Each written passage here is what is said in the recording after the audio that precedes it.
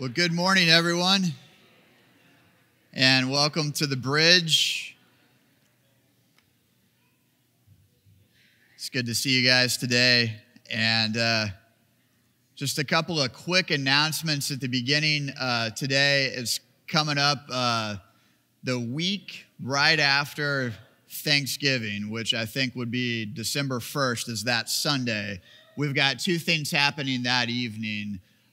One is our church has a relationship with Healing Haiti, and we are looking at our next trip. And if you want to learn more about Haiti or have any interest in Haiti at all, either going or learning more about it or praying more informatively for the country of Haiti, there is an interest meeting that Sunday night, December 1st, from 5 to 6 p.m. So just kind of be aware of that. It's been in emails and announcements, and we'll try to blast it on Facebook, but want to let you guys know about that. And then also we have our monthly corporate prayer meeting that night also, December 1st at 6 p.m. So 5 p.m. will be the Haiti meeting, 6 p.m. will be a prayer meeting. And then I think we're looking at the following Sunday evening doing some Christmas caroling of sorts, and there's some other details that will be forthcoming about that probably by next week as well. So our call to worship today is from the book of Jeremiah. We're in 1 Corinthians for sermons, but we have one verse that's pretty familiar. It's Jeremiah 33:3. And it's an invitation for us to call on the Lord. And it says this: "Call to me, and I will answer you, and will tell you great and hidden things that you have not known." And sometimes when we hear something that we don't know and we don't know if it's great, then we may be a little bit nervous. But God says we can call on him, and he will tell us great things that we didn't know before. So it is a hope and prayer of mine that today, as a corporate body together, we would call on the Lord, and that we would be having open ears today to hear the great things that he wants to tell us. So I invite you to stand, greet someone you know, and we'll prepare to sing.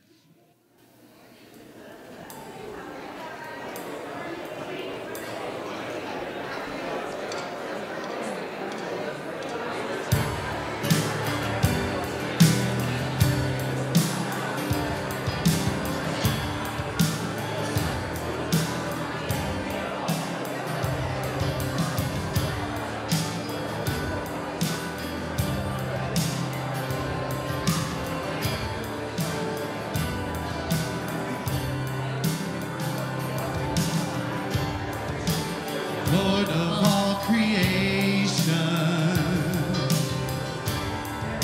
of water, earth, and sky. Heavens are your tabernacle. Glory to the Lord on high. God of wonders beyond our galaxy, you are holy.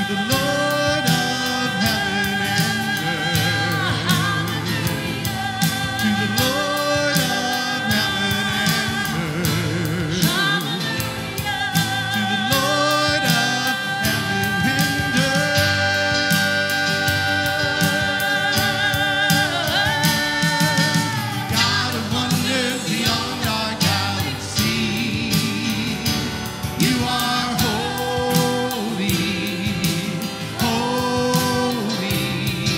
The universe declares your majesty. Lord, you are holy, holy. God of wonders beyond our galaxy. You are holy, holy. The universe declares your majesty. You are holy, holy. Lord of heaven and earth.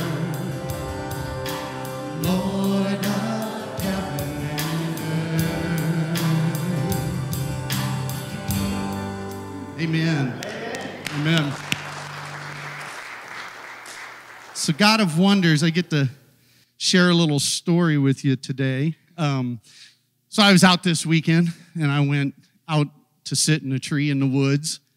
You can figure out what the rest of that's about. I did have a bow and arrow with me. But anyway, so sitting there early, going out about 5 o'clock yesterday morning and sitting in the tree stand. And I'm in this tree stand up on top of a hill looking down over kind of a field up into other hills up in Calhoun County, and totally quiet when you're out there in the dark. And every once in a while you'd hear an owl hoot, and that's about it. And as I'm facing east and I'm looking, and there's kind of this tree line on this next ridge line, and the dark blue sky slowly starts to get a little light blue. No sun yet, but right about that time, I hear this rooster off in the distance crowing. And shortly after that, not 30 seconds after that, I hear this first squirrel starting to scurry down this tree to my right. And he's down into the leaves, you know, doing what he does. And then a little shortly after that, I hear a bird start to chirp. And slowly things come to life, you know. And it's probably 20 minutes after that, starting to see now a little bit of orange in the sky. And you can kind of see the sun behind the tree line.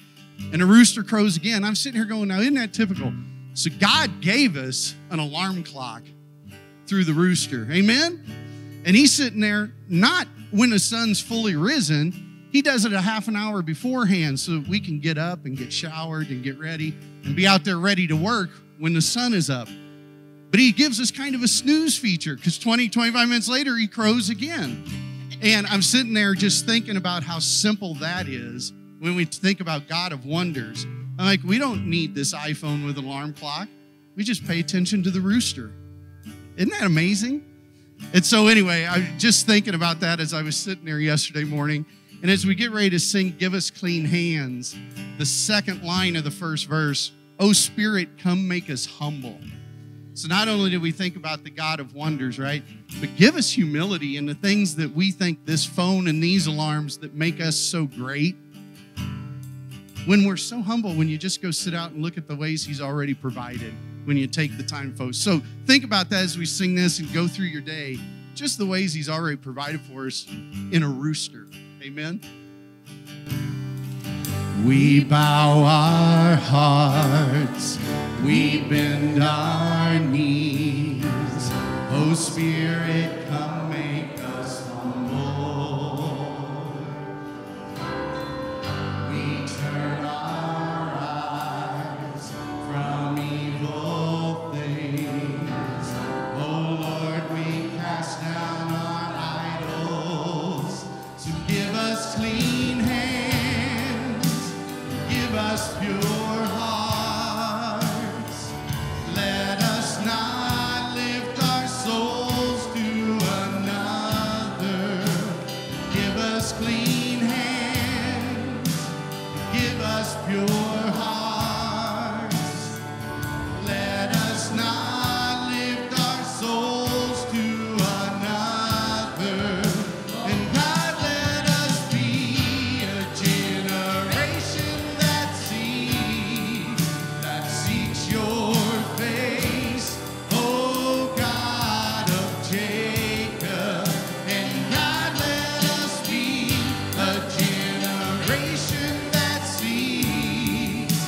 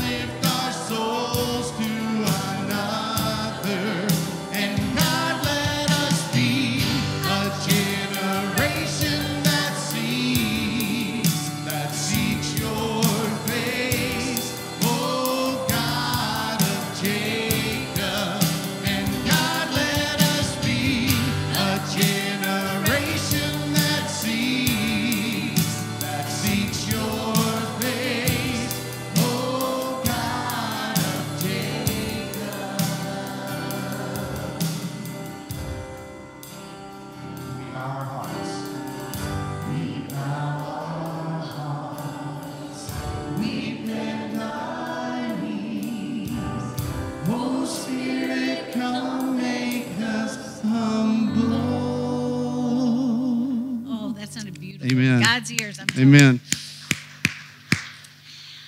And now it's time for all of our little ones that we are so very thankful for to head to junior church right now. That would be the kids from birth all the way up to 5th grade.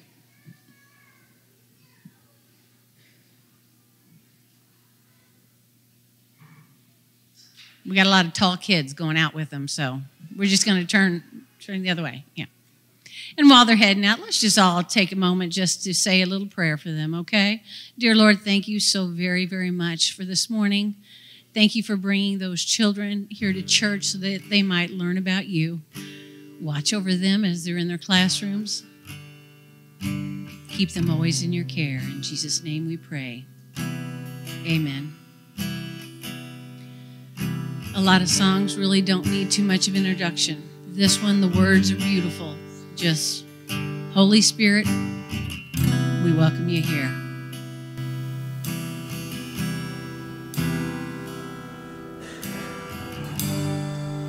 There's nothing worth more that will ever come close.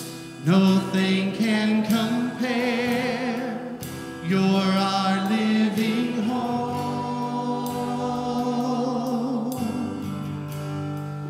Your presence, Lord.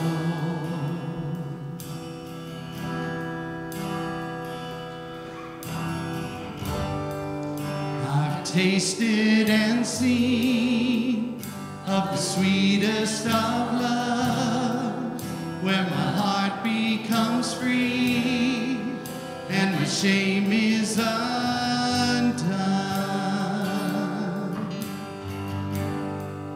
Your presence, Lord.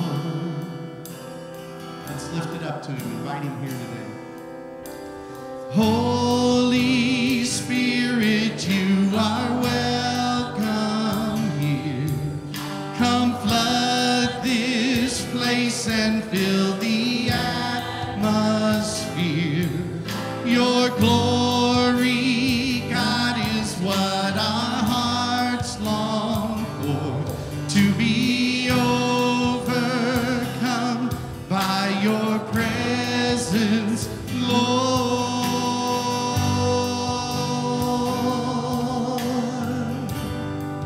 Your presence, Lord. There's nothing worth more. There's nothing worth more that will ever come close. Nothing can compare. You're our living hope.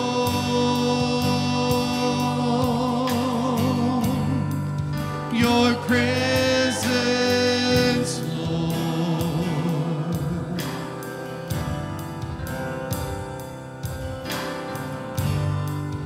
I've tasted and seen of the sweetest of love, where my heart becomes free and my shame is undone.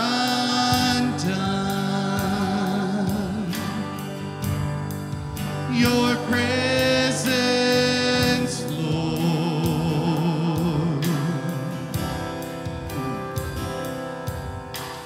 Holy Spirit, you are welcome here. Come flood this place and fill the atmosphere. Your glory, God, is what our hearts long for, to be overcome by your presence, Lord.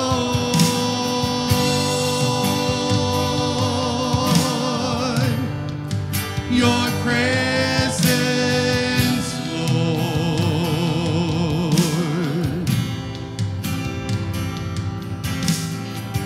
Let us become more aware of your presence. Let us experience the glory of your goodness. Let us become more aware of your presence. glory of your goodness. Let us become more aware of your presence. Let us experience the glory of your goodness. Let us become more aware of your presence. Let us experience the glory of your goodness, Lord.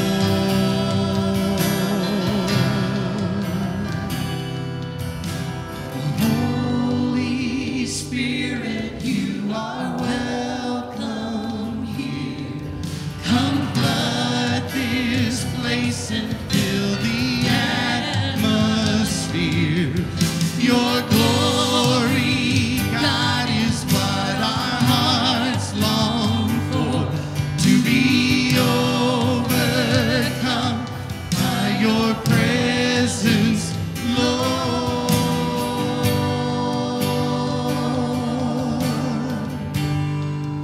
Your presence, Lord. Let's pray. Jesus, we just come to you today, and we do want to be aware of your presence in this place. On this day, you've brought each one of us into this room, and man, we know how easy it is to just walk through our days and weeks, half asleep, half aware. Wake us up, God. Wake us up to your glory, to your love, your grace. Wake us up to the hope that only you can give. Revive us, God. Help us as we come together today to leave here empowered and ready to face another week. God, we want to be overwhelmed by your presence. We love you, Jesus, and we're just so grateful for your love for us.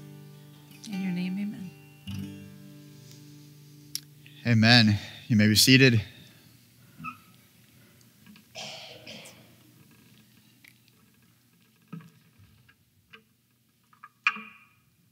There is a difference between being present and being present, right? That there is a way in which a teacher can take attendance in class. And I don't know if it's still done anymore, but it was done when I was growing up. They just like spit out the name, either first name or last name, and you're supposed to say here or present. And all of us probably have had moments and days where we have been able to affirmatively say, yes, we are physically present, but that's about it.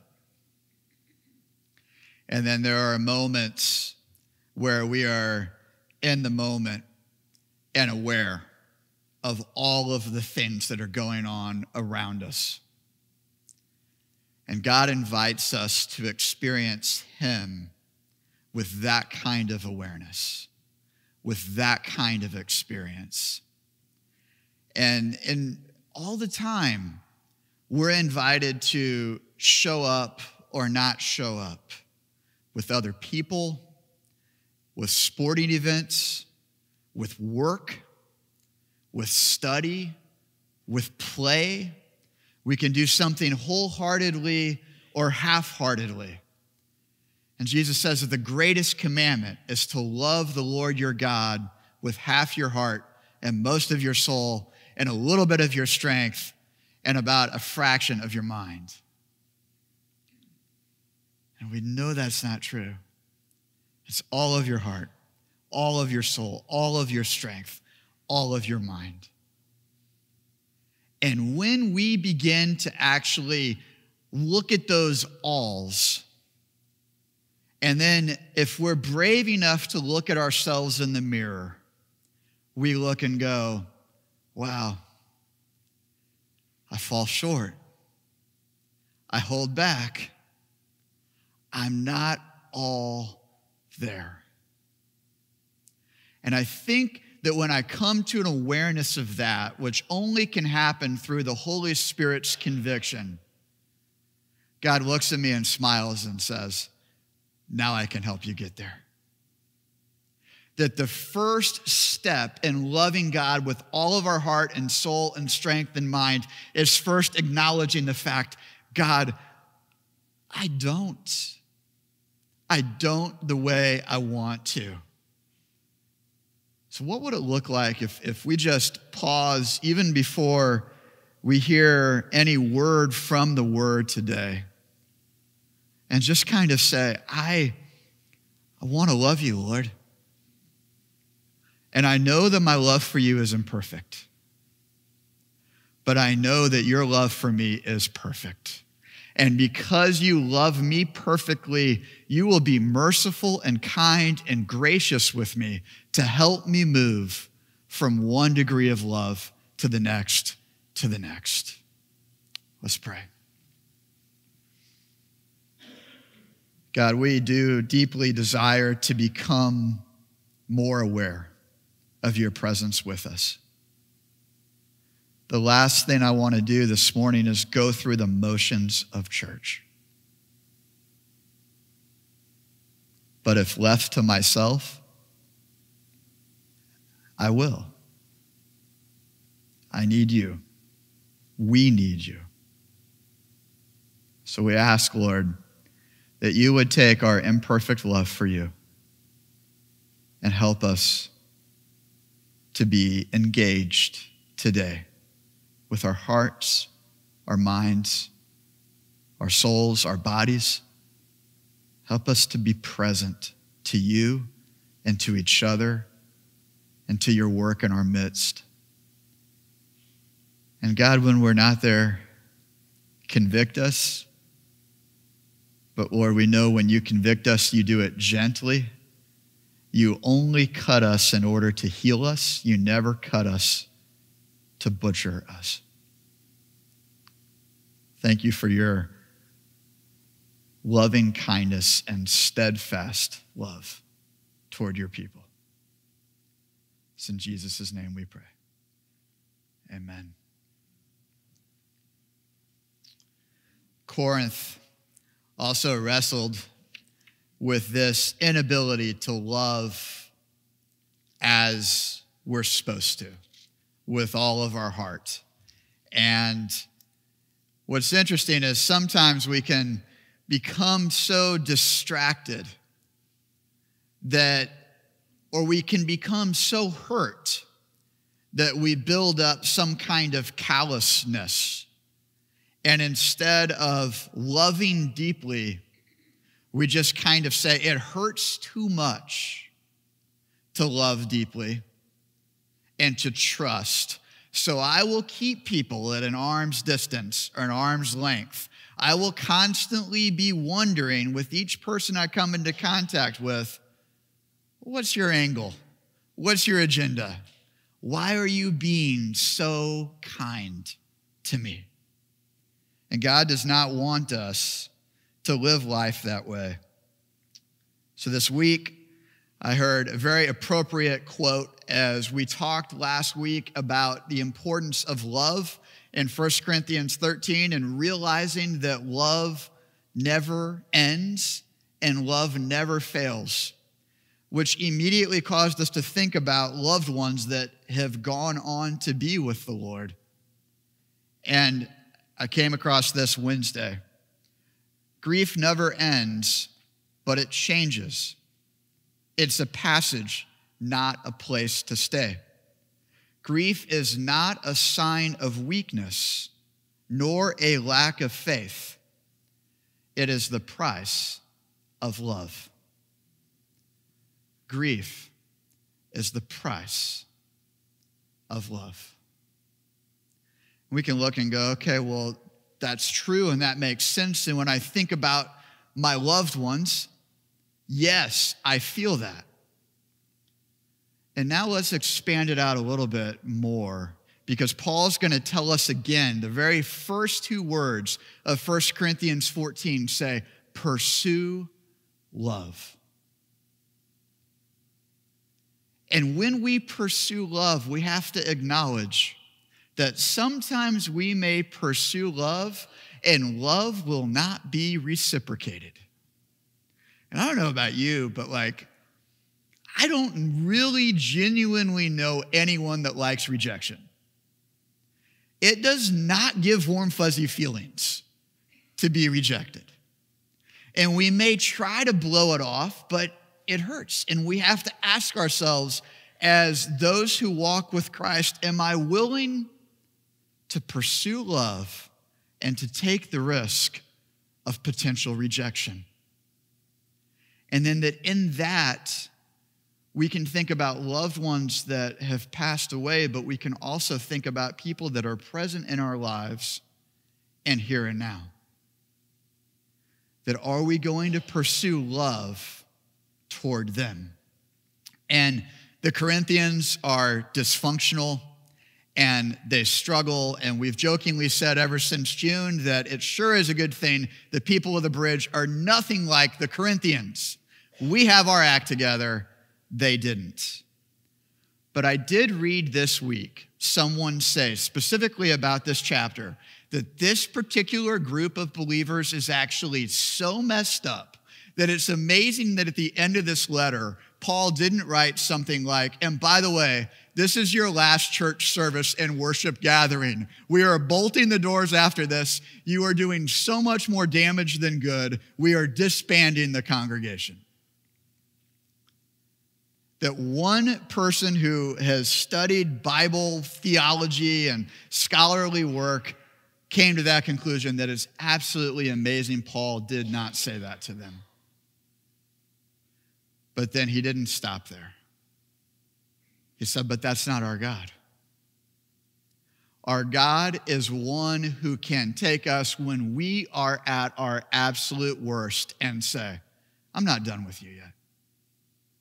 That your success does not depend on your faithfulness to me, but I will get you all the way home because it's my faithfulness to you.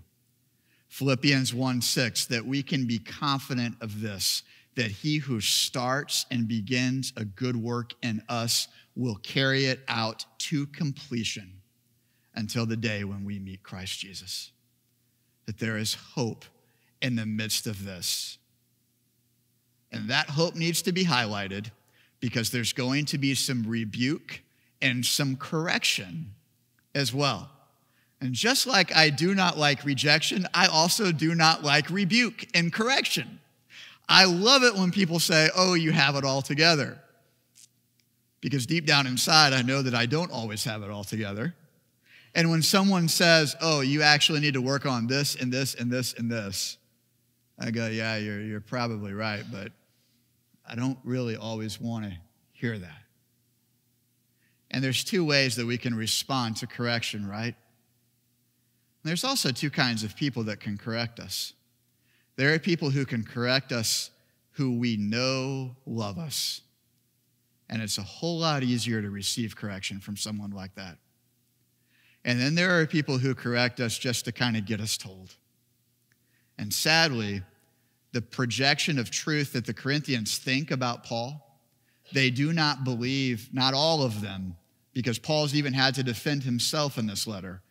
Some of them have forgotten how deeply Paul loves them. And some of you may sometimes forget how deeply your Heavenly Father loves you. That each moment of each day that the Lord is pointing out something to you, he is not pointing it out to you to condemn you, but to convict you toward healing and toward a closer walk with him that leads to more hope and peace and joy. So, what is the rebuke today? The rebuke has to do with prophecy and tongues. I asked my kids this morning, guys, what does it mean to speak in tongues? And Sophie immediately said, isn't that like Peter picked a pipe of the tongue twisters? Isn't that, and if you get going so fast, it just kind of becomes gibberish? And I smiled and went, all right, this is uncharted territory for a lot of us. So you can go ahead and put on your metaphorical seatbelt. We're going for a ride. Here we go. 1 Corinthians 14, beginning with verse 1. We'll read through verse 25. This is God's word to us today. Pursue love and earnestly desire the spiritual gifts, especially that you may prophesy. For one who speaks in a tongue speaks not to men, but to God. For no one understands him, but he utters mysteries in the Spirit. On the other hand, the one who prophesies speaks to people for their upbuilding and encouragement and consolation. The one who speaks in a tongue builds up himself, but the one who prophesies builds up the church. Now, I want you all to speak in tongues, but even more to prophesy. The one who prophesies is greater than the one who speaks in tongues, unless someone interprets, so that the church may be built up. Now, brothers, if I come to you speaking in tongues, how will I benefit you, unless I bring you some revelation or knowledge or prophecy or teaching? If even lifeless instruments such as the flute or the harp do not give distinct notes, how will anyone know what is played? And if the bugle gives an indistinct sound, who will get ready for battle? So with yourselves. If with your tongue you utter speech that is not intelligible, how will anyone know what is said? For you will be speaking into the air. There are doubtless many different languages in the world, and none is without meaning. But if I do not know the meaning of the language, I will be a foreigner to the speaker, and the speaker a foreigner to me. So with yourselves, since you are eager for manifestations of the Spirit, strive to excel in building up the church. Therefore, one who speaks in a tongue should pray for the power to interpret. For if I pray in a tongue, my spirit prays, but my mind is unfruitful. What am I to do? I will pray with my spirit, but I will pray with my mind also. I will sing praise with my spirit, but I will sing with my mind also. Otherwise, if you give thanks with your spirit, how can anyone in the position of an outsider say amen to your thanksgiving when he does not know what your thanksgiving, when he does not know what you are saying? For you may be giving thanks well enough, but the other person is not being built up. I thank God that I speak in tongues more than all of you. Nevertheless, in church, I would rather speak 5 words with my mind in order to instruct others than 10,000 words in a tongue. Brothers, do not be children in your thinking. Be infants in evil, but in your thinking be mature. In the law it is written, by people of strange tongues and by the lips of foreigners will I speak to this people, and even then they will not listen to me, says the Lord. Thus tongues are a sign not for believers, but for unbelievers, while prophecy is a sign not for unbelievers, but for believers. If therefore the whole church comes together and all speak in tongues, and outsiders or unbelievers enter, will they not say that you are out of your minds? But if all prophesy and an unbeliever or outsider enters, he is convicted by all, he is called to account by all, the secrets of his heart are disclosed, and so falling on his face, he will worship God and declare that God is really among you. So there is a lot at stake in making sure that we get this right. So I'm going to pray one more time. God, help us today understand your word and apply it to our lives and hearts. May we lift up your Son, our Savior and Lord, Jesus Christ. It's in his name we pray. Amen. Pursue love and earnestly desire the spiritual gifts. It is that time of year when you get asked the question, what would you like for Christmas, right? And some of us already have some things on our list that we would like for Christmas. And depending on the degree with which you want what you want for Christmas, it's been known to sometimes occupy a dream or two of mine. Like, oh, if I can just have this thing, and I really want this thing. Or imagine something like this. You have worked and saved and worked and saved and worked and saved, and finally the day comes where you have enough money to buy what you want to buy. You can fill in the blank of what that is, okay? I can think of a few things that I did want to buy for myself. Got to a place where I knew I needed to contribute a certain amount of money for a car.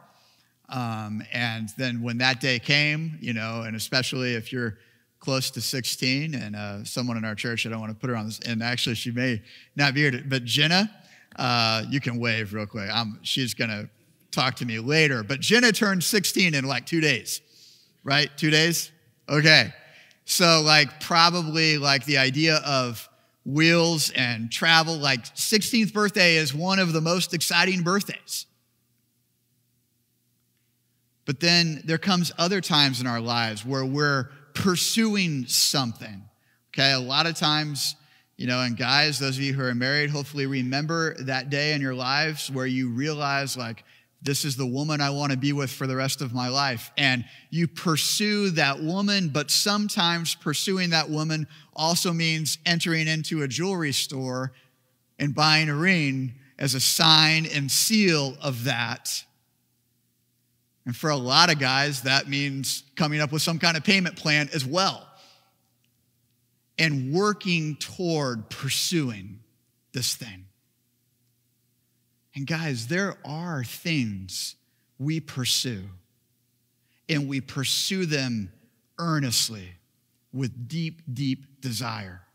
If you're a parent, so much of what you do for your children is to pursue them, to learn about their hearts, to pray that they will be physically and emotionally and mentally and spiritually healthy. And you pursue that. And Paul is inviting the people of God who have been taken out of darkness into light and adopted into his family as sons and daughters of the King of Kings. He's inviting us to say, I want you to pursue your heavenly Father in a way that causes you to say, Father in heaven, I know that you give good gifts to your children. And I am not pursuing you just to get the gift, but I am pursuing you and asking you for the gifts in order to know you and love you and follow you and be equipped with power to glorify you more. This is also the time of year when the leaves fall. I love fall when the leaves are still on the trees and they're colorful. But once the leaves fall, I don't like it very much because there are a lot in my yard. So actually yesterday, Daria and I are brainstorming about what we're going to do with our leaves this year. And she asked, can't you buy like a leaf vacuum cleaner of sorts that you just come and you just suck them up and it just mulches in? So we researched leaf vacuum cleaners and I began to realize, I'm like, you know, maybe those things work. I may need to talk to you guys a little bit about those later. But I just continued to go back to the thought process of, at a certain point, it all comes back to the rake, though, it seems. Like there's this certain point, no matter what tool you have, it seems like you have to do a certain amount of raking no matter what. Or maybe I'm just not very good with the equipment. But gifts are gifts, but gifts given by God are also tools. And if there is a leaf vacuum cleaner that effectively sucks up the leaves and mulches them, and then you put them in a bag, and then boom, it's done, it probably makes the job easier. And I don't know about you, But there are certain things that this book calls me to do that in and of myself, I don't even have the want to do it. And I need tools. I need gifts from God to make my have to turn into a want to. I need the Lord to perform that miracle in my heart. And Paul is inviting the Corinthians here to say, I want you to pursue those things that cause you to love God with all your heart and love your neighbor as yourself and glorify Jesus as the King of Kings. I want you to pursue that. So then I begin to think like, okay, well, what does pursuit look like? And brought me back to what it looks like for a man in love to pursue the person he wants to marry. That at a certain point, there is no amount of money that's too much. There's no amount of time that's too much. There's no amount of sacrifice that's too much. And then I began to kind of gauge on the barometer. I'm like, am I pursuing the spiritual gifts of God like I pursued my wife?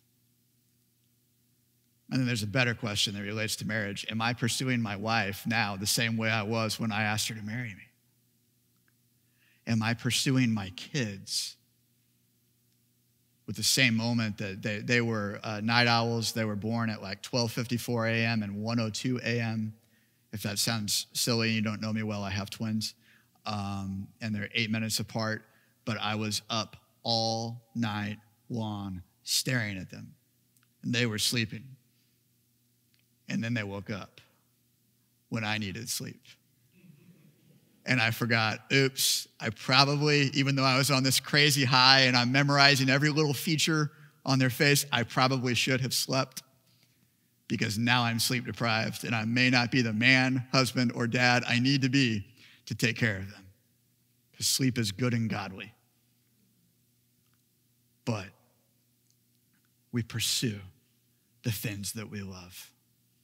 So before we get into tongues and prophecy today, and we will touch on them, the most disheartening thing that I experienced in studying this passage this week was going to a website that has a lot of sermons preached on this text and finding out that nearly every single one of those sermons was basically arguing either for tongues still exist today or that tongues don't exist today.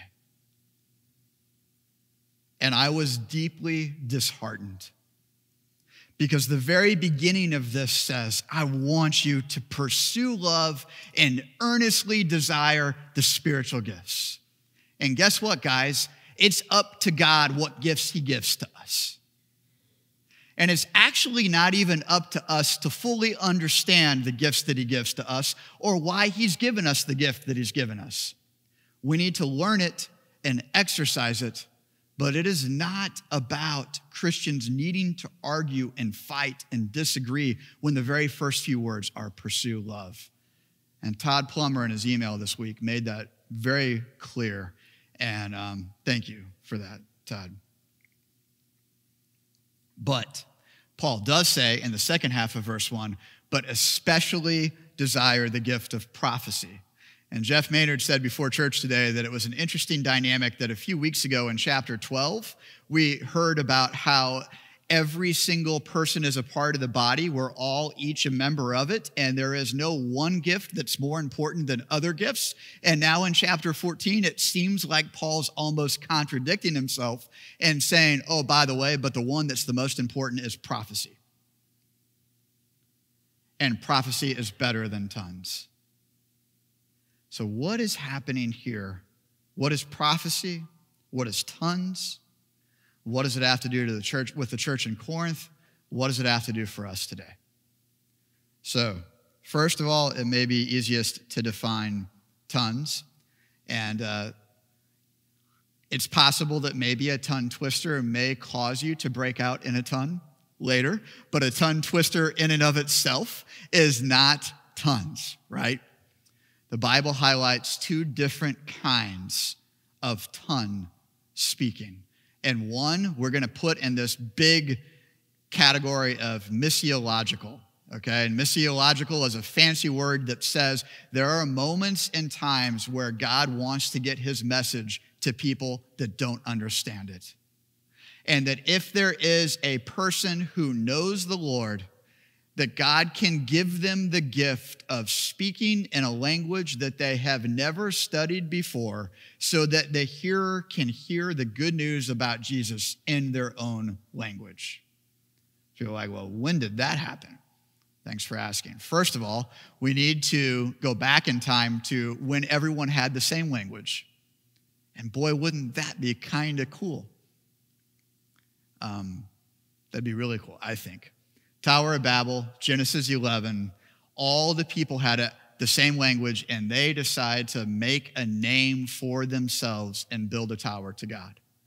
And they all are united about building a tower to God, but sadly, it's not to get closer to God. It's to show God that they can be gods themselves. So at a certain point in time, and I don't know if God snapped his finger, I'm not exactly sure what happened, but something happened to where each person there is speaking different languages, and basically the construction of the tower stops, and they all disband. And now we have multiple languages in the world.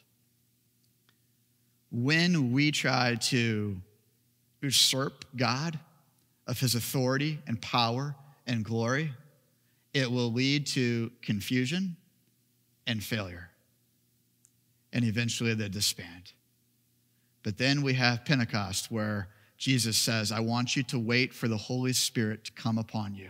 And when he does, then you're going to receive power.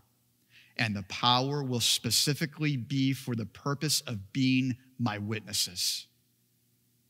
So at Pentecost, you have thousands of Jews that migrate to Jerusalem for this holy day, but they all speak different languages. And Peter comes out and the others, and there's a wind, and then there's like tons hitting, and there's a physical manifestation of all of these things. And like I said earlier, we don't have to understand it all to say, wow, God, you're pretty amazing. And then Peter begins to preach. Now, some people say this is a gift of hearing. I think maybe, yeah, or a gift of speaking. And I think at that point we may already be splitting hairs a little bit. Okay, here's the miracle that happened. Peter preached. He did not know multiple languages, but multiple people who speak multiple languages heard the good news of Jesus all in their same language, and 3,000 were saved in that one day. So people go, okay, well, that's awesome, but that's like Bible times. What about today? I'll share one story from a guy that I trust and have deep, deep respect for, about a person that he knew in college who had recently become a Christian. And you know, when we recently become Christians, we're very aware, right? God has opened our eyes, and we're like, I'll never be the same. And this guy is so excited about this grace that has found him and saved him and rescued him. And he's found music that is praise unto God that he loves to play. And he got his little cassette tape player out, okay? So it was quite a while ago. And he's pushing play, and he's singing, and he's excited, and he's experiencing God. And then all of a sudden he begins to pray.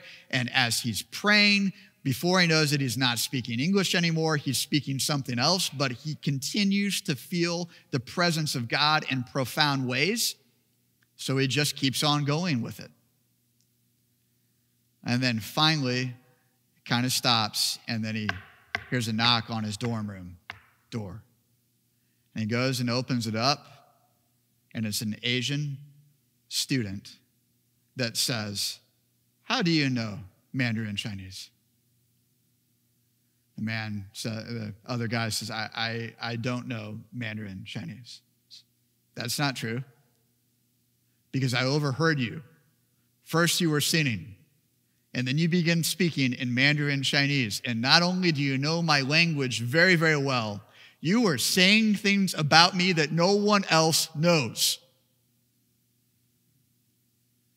At which point the man says, I don't know what happened. I can tell you this. A few months ago, I became a Christian.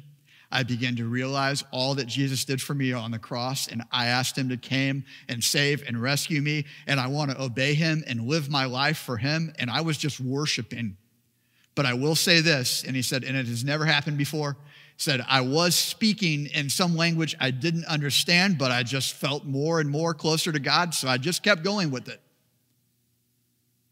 The man immediately said, tell me more about Jesus. And it wasn't very long before he became a Christian. When Paul writes in 1 Corinthians 14 here about how tongues are signs for unbelievers, this is part of it.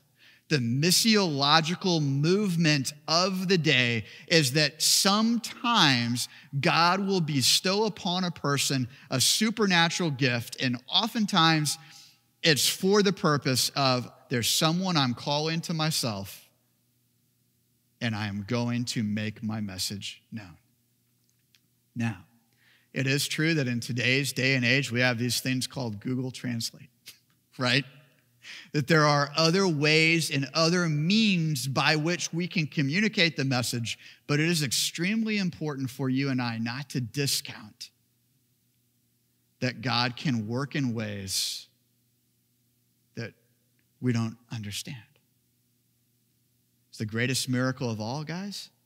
God worked in a way in your heart to bring you out of darkness into his light and to awaken you spiritually to where you have a desire to know him and love him and walk with him. And that is the greatest of all miracles. So there's a missiological form of speaking in tongues. And then there are people that have been given a gift of tongues and it's some kind of private prayer language. And just for notice here, Paul says in verse 4 of 1 Corinthians 14, the one who speaks in a tongue builds up himself. Now we can look at this and go, well, what does that mean? To be completely honest, I don't know exactly.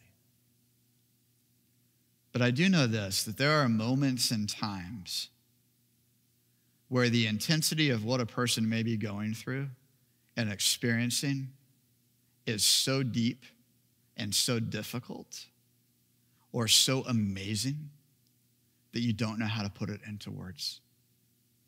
But you want to communicate in some way. And that God is saying in this that there is a way to commune with me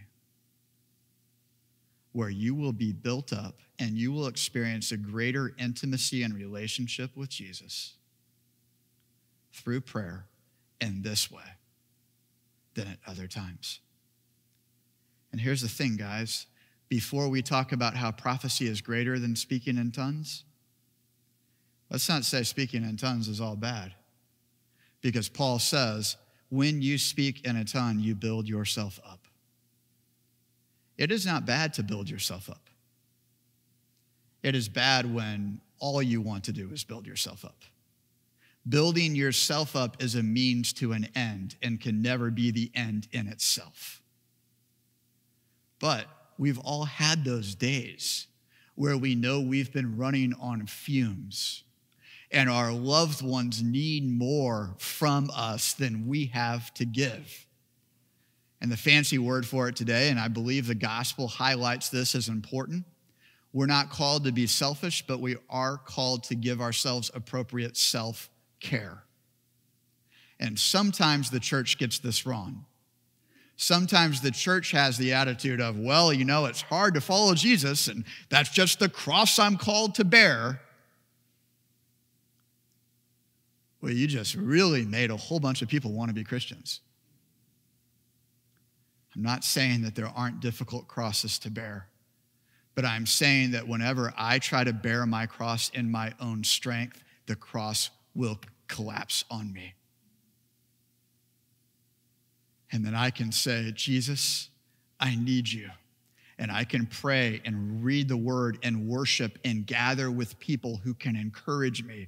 All forms of self-care, all forms of being within earshot of hearing the gospel. And then before I know it, the Spirit of God fills me in a way to where I say, yes, I have this cross to bear, but I have a strength and I have wind in my sails that I did not know was there before, and I can pursue this now. And that there is a gift like this. Now, it's important, okay? Does everyone have the gift of speaking in tongues? No. Is it really, really easy to ask for? I think we're called to ask for these things. I think the Bible makes that clear of whatever gift it is, we're called to ask for the gifts, and then we trust the sovereign hand of God to give us the gifts that we need. And we trust God to say yes or no to whatever gift we ask for. And when he says no, or when he says not yet, we say, okay, God, I trust you. Give me faith that I need to walk with you and follow you, even if I don't get everything that I want. Those of you who took a foreign language in high school or college, you might have prayed, hey, God, can I pass that Spanish exam without studying?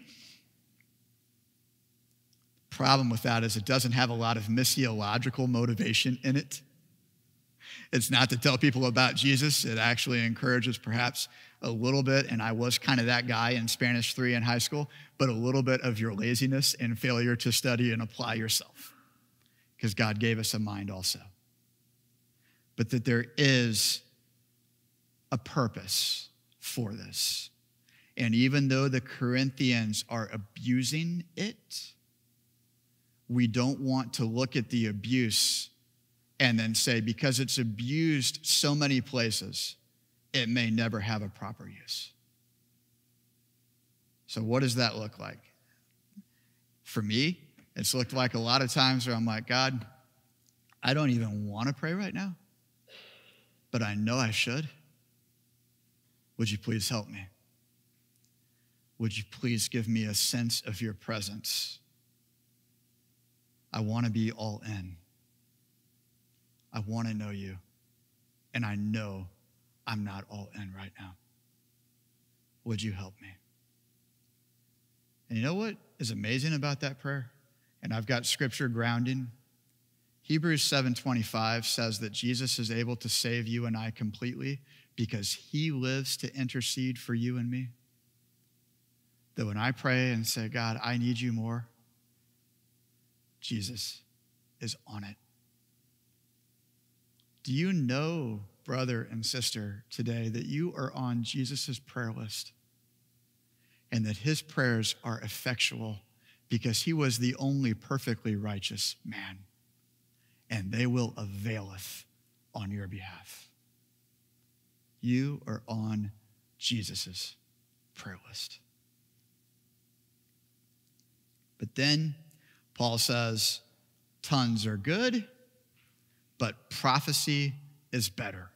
So what is prophecy? Some people define prophecy as the preaching and proclaiming of the word of God. Well, if that's prophecy, then not very many of us have it, right? I've invited people on occasion to get up and share a testimony or to, hey, have you ever considered preaching? And a lot of times people are like, no. And that's okay, because not everybody has that gift and that calling. But I do believe that 1 Corinthians 14 does say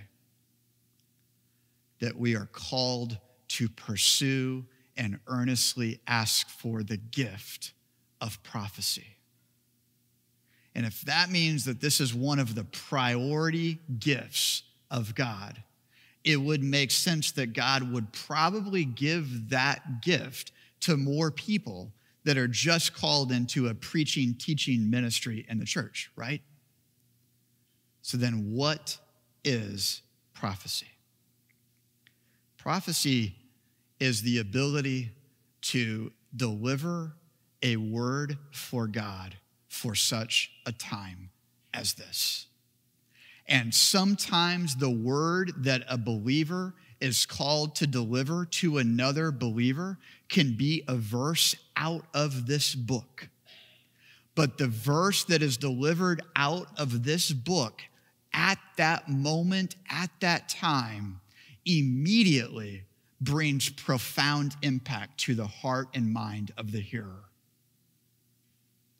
This is not a rehearsed kind of, I want to be careful because I know that God has used things like the Faith Outline and Evangelism Explosion for incredible evangelistic efforts, okay?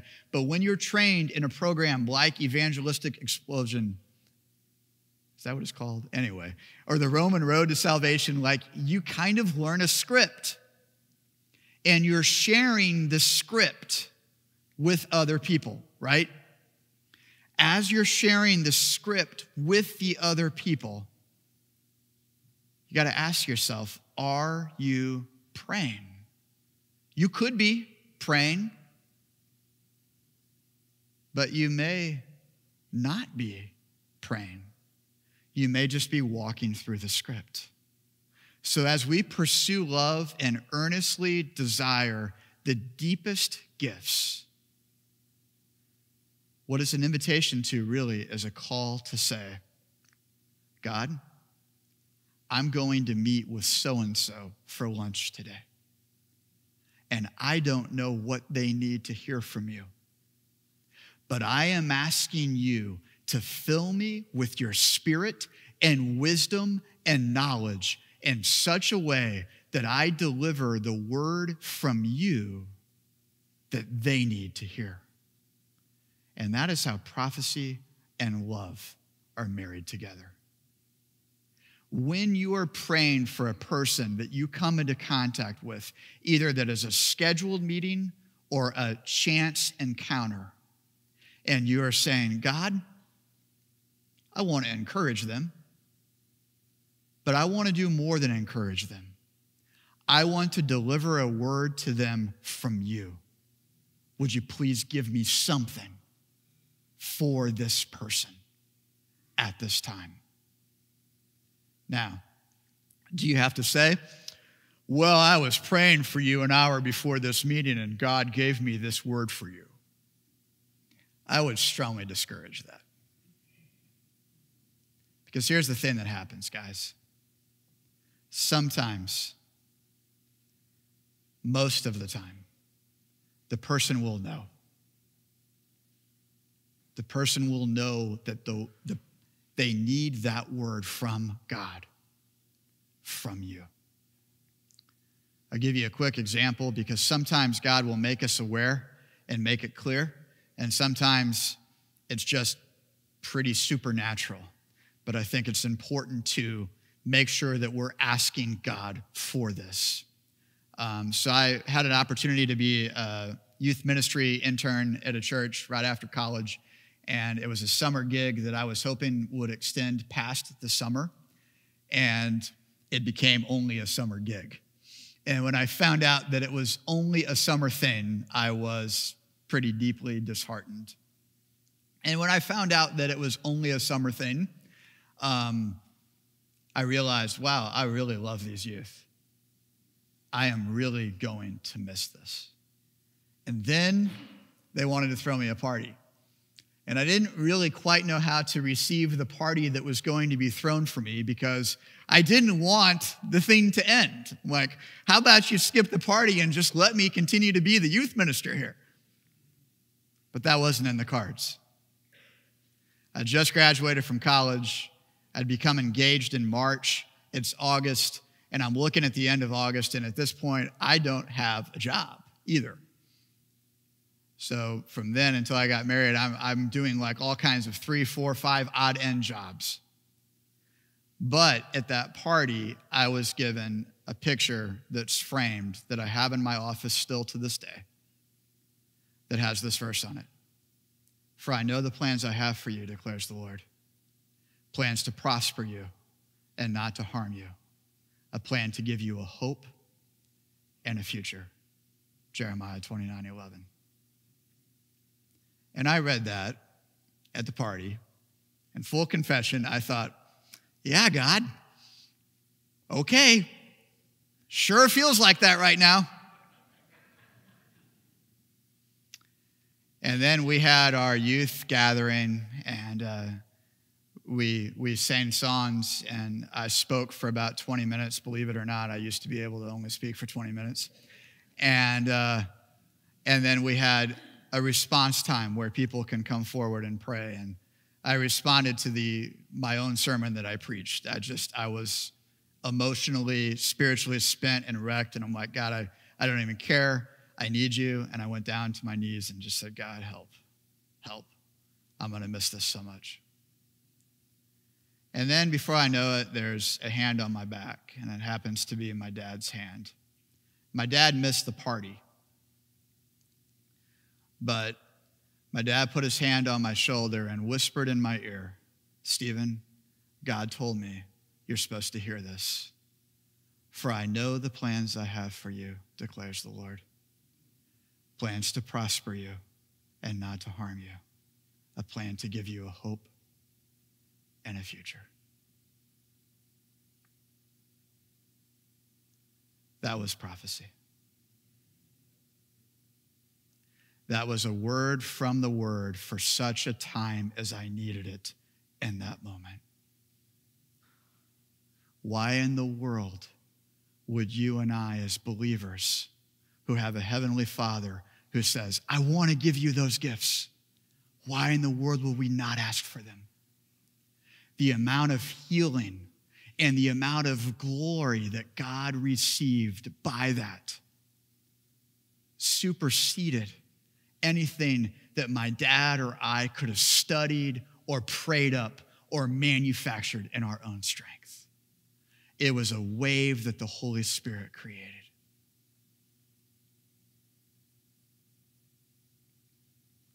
And to take it even a little bit further, Jeremiah 29:11 is deeply impactful to a few of you out in the sanctuary today for other reasons. And it just so happens that you're here today. And then we have to ask, will we receive that word of prophecy that God is with us and God is alive and active in our lives and He has not forgotten us or forsaken us? Because you know what happens when we exercise prophecy in this way? People who are doubters and skeptics and question, they look and go, I give up. There is no way that that could have been completely manufactured. That's from God. And Paul says, don't turn what is going to build up the church into something that is going to broadcast your skill or your agenda or your spiritual superstardom. It's not about that. It's about building up each other in the faith. So what does application look like here? I think application, first and foremost, looks like this. We are called to wait upon the Lord. It's interesting that we tend to not be a very patient people. And God says, if you want power and awareness of my presence, the prerequisite is wait upon me. And I've experienced oftentimes where I think God moves very slowly. And I'm like, God, let's go here. Let's go. And there are even times where it's come at 9 o'clock Sunday morning and I still don't exactly know what to say. I'm like, come on, God. I don't have any more time to wait. If you want a word of prophecy from God, you have to wait on Him. You have to be with Him. You have to walk with Him. I mentioned in a Bible study yesterday at Robert's shop that we need to share this good news of great joy more often. And a brother looked at me and smiled and said, maybe we just need to be and trust that the light that God puts in us will be the share. Now, he's not saying by that, don't share. But he's making sure I don't put the cart before the horse and say, go out and share. First, be with Jesus. Second, share about your encounters with him. If you never are with Jesus, you're going to have very little to share about Jesus with other people. So the first application point is wait on him, be with him, and walk with him. And then number 2, say, God, my life is a blank check to you. And as much as I know how, I want to be obedient in word and deed and thought. May the words of my mouth and the meditation of my heart be acceptable and pleasing in your sight, O Lord, my strength and my Redeemer. You know what that means? You pray a prayer like that, God's going to show you some things in your life in which you have been disobedient. In your thoughts, in your actions, and he's going to say, hey, you're holding on to this. Are you going to let go of it? Do you mean what you say? Or are you just saying it? And then we really do have to want it. There is a pursuit here. Pursue love. Earnestly desire the greatest gifts, of which the Bible tells us here, prophecy is one. And then we ask and we receive. And guys, the worst thing that can happen when you pray for someone that you know you may see, the worst thing that can happen is you prayed for someone that you might see. And I don't think that's a very bad thing. The best thing that could happen is you are able to deliver a word to that person for such a time as whatever it is they're going through and whatever it is they need. Let's pray. Father, thank you for your faithfulness. Thank you for the gift of tongues and prophecy. Lord, we don't want to mess this up. We want to exercise it in a way that brings you glory and that builds us up in our faith. And Lord, at the end of it all, we just want to tell you that we love you. I thank you for the way in which you helped people show up today. I felt an awareness and a hunger on the part of my church family this morning. And I'm thankful for them. And I ask, Lord, that you would grant us gifts of prophetic words for each other so we can build each other up in the faith. It's in Jesus' name we pray. Amen. The very last verse says that when we are filled with the Spirit and sensitive to the Spirit and hearing from the Lord and then sharing with others what we hear, that the secrets of one who doesn't know the Lord are disclosed. And as those secrets are disclosed, that person will fall on his face and worship God and declare that God is really among you. In fact, prophetic words may be for the believer, but they affect the unbeliever and bring the unbeliever to faith in Christ as well. This is an older, simple praise chorus that some of you, as you're hearing it being played right now, already go, oh, wow. An oldie but a goodie, maybe. Not quite as old as a hymn. But as I prayed through this text and thought about, God, how do we finish this? It made sense that the simplest way to finish it is just simply to sing, I love you, Lord. I love you. You're a good father who gives good gifts to your children. And I want to raise my voice, want to lift my voice and just let you know invite you to stand and do that now.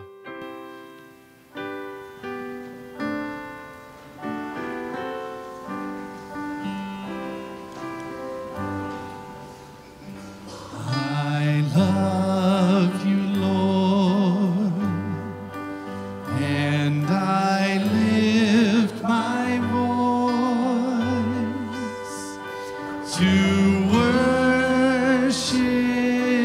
you, oh my soul, rejoice, take joy, my King, in what you hear. May it be a sweet, sweet sound in your ear. I love you, Lord, and I lift my voice to worship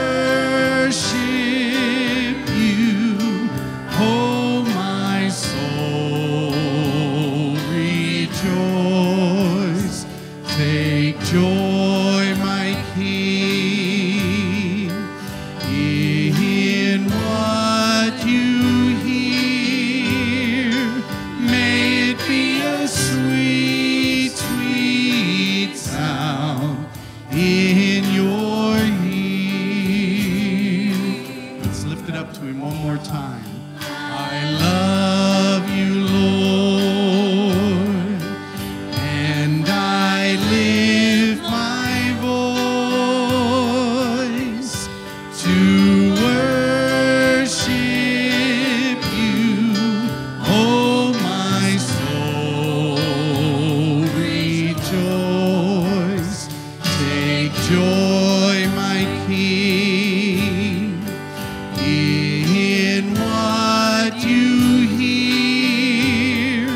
May it be a sweet, sweet sound in your ear.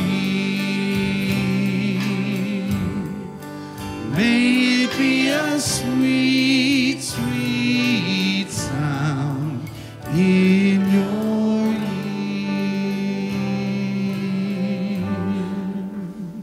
Amen. So as we leave this gathering and prepare to spread out through this town, through this county, the Bible says that God sent Jesus to heal the brokenhearted, to bind up those who are hurting, to set captives free. And when the Holy Spirit fell at Pentecost in Acts chapter 2, God gave his people the Comforter and the one who would continually remind you and I of all that God has done for us. The one who says, when you are concerned about what you may say, don't be. I'll give you the right word at the right time for the right person. You are aware today. You were active in your listening and your engagement. And that's good. But it's better after leaving this gathering for us to be active in our listening to the Lord and active in recognizing, God, you brought this person to me.